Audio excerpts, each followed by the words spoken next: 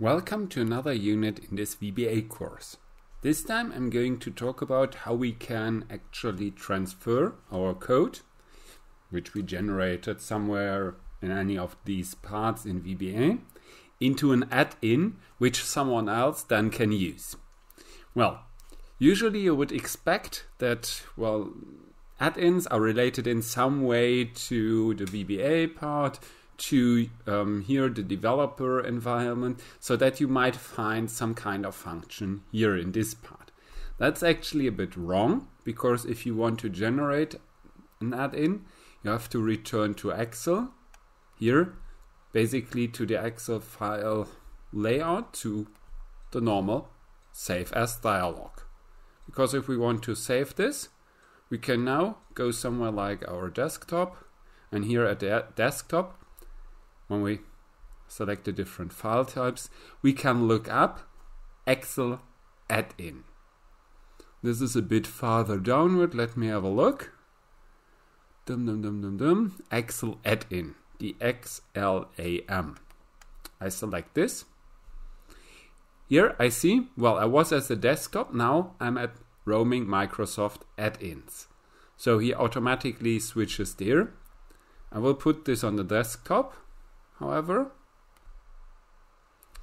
So here, at this moment, I just saved this.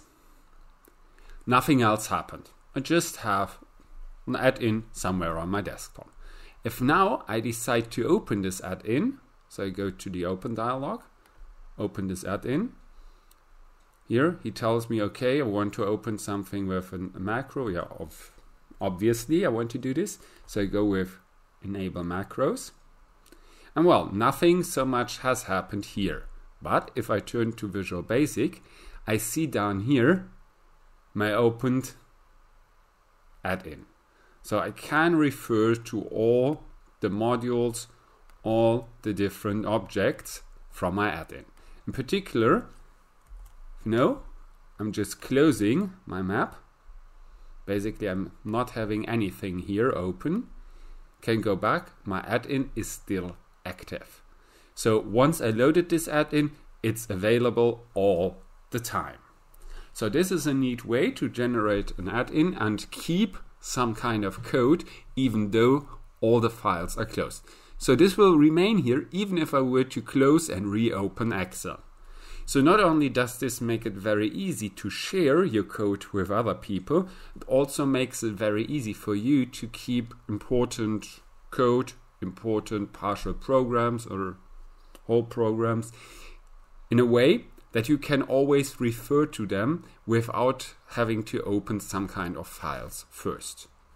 And this was a relatively short unit because that is all there is to generating and using add-ins.